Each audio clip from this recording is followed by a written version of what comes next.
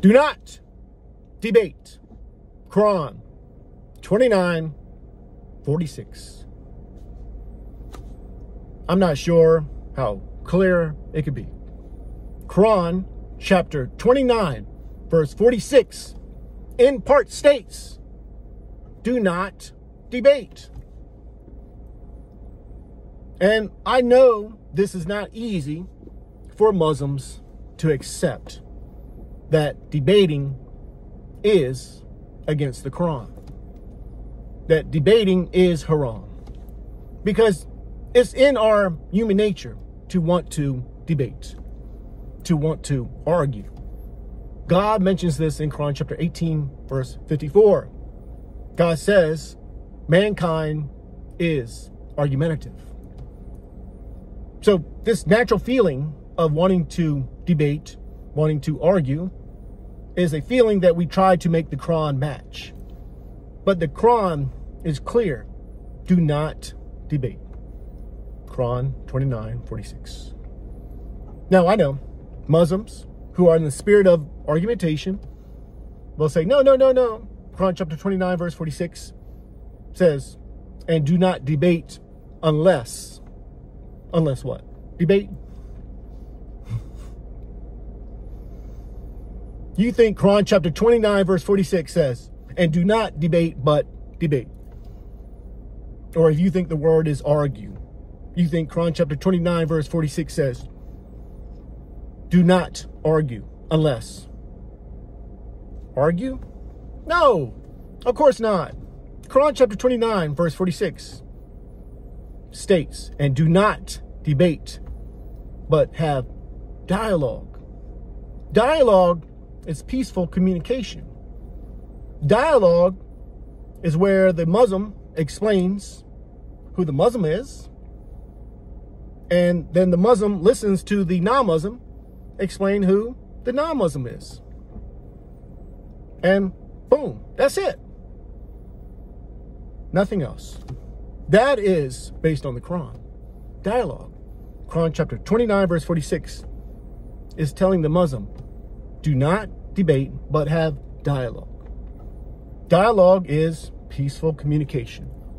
Dialogue allows the Muslim to stay in the full peace. And it is a command by God for Muslims to be in the peace completely. This is in Quran chapter 2, verse 208, which in part states, be in the peace completely. So if you're debating or arguing, you are not in the peace completely. And this is not easy to accept. I know. I used to debate all the time. And I still fall into debates now. But that doesn't mean debating is not haram. I'm not going to make the Quran fit what I believe is true. I need to let the Quran tell me what is true. And the Quran clearly says, do not debate. Do not argue. And this is freedom. When you realize debating is haram, when you realize arguing is haram, you are free from trying to convince someone that they are wrong and you are right. God frees us from this burden. This is throughout the Quran. So when you have a disagreement with someone, you tell that person, your religion is your religion, my religion is my religion. Quran 109:6. Do you see the freedom in that? Do you see the freedom in that? And what's interesting about Quran chapter 29, verse 46, it's telling the Muslim, do not debate the people of the book. So the Muslim is being told, do not debate the Jewish adherent. And Quran chapter 29, verse 46 is telling the Muslim, do not debate a Christian. And what happens? You go on YouTube and you see Muslims debating Christians. And Muslims usually debate Christians. This is what's happening on YouTube. Rarely do you see a Muslim debating a Jewish adherent. So if you see a Muslim debating a Christian, they are doing something haram. And if you are debating a Christian, you are doing something haram. And I know it's not easy to accept this fact that debating is haram, but it is haram. So Quran chapter 29 verse 46 states, and do not debate, but have dialogue. And for those who do wrong, do not even have dialogue with them. You just say peace. This is in the Quran. Quran chapter 25 verse 63, which states in part, when the ignorant address you, say peace. Do you see the freedom? Just say peace. There is no compulsion in the religion. Quran chapter 2 verse 256. See the freedom? There is no compulsion in the religion. Your religion is your religion. My religion is my religion. When the ignorant address you, say peace. It's beautiful. And Muslims need to know that debating is haram. Arguing is haram. Now, I'm not telling the Muslim to do anything or not do anything. If you are a Muslim and you debate, go do your thing. Debate.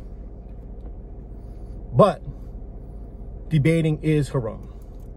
Arguing is haram. And this needs to be known, because Muslims who are new Muslims go online, they go on YouTube, and they see Muslims debating. And the new Muslim does not even know that debating is haram. And the new Muslim is spun into this energy of not being in the peace completely, because they're watching a debate. And there's no way that debating is in the energy of peace. So the new Muslim is not in the energy of peace. And what's going to happen eventually is the new Muslim is going to leave Islam, because they were never in the peace completely. Because they see prominent YouTube influencers debating. And the Quran tells Muslims, do not debate Jewish adherents, do not debate Christians, all the way down to do not debate atheists. The Quran says in Quran chapter 2 verse 6, no matter if you warn them or not, they will not believe. So why are you debating an atheist? The Quran says, no matter if you warn them or not, they're not going to believe. So debating is haram. And I started thinking this because a few weeks ago, I posted a short of Asam al-Hakim saying that debating is haram. And he went as far as saying watching debates is haram. So Muslims do agree that debating is haram.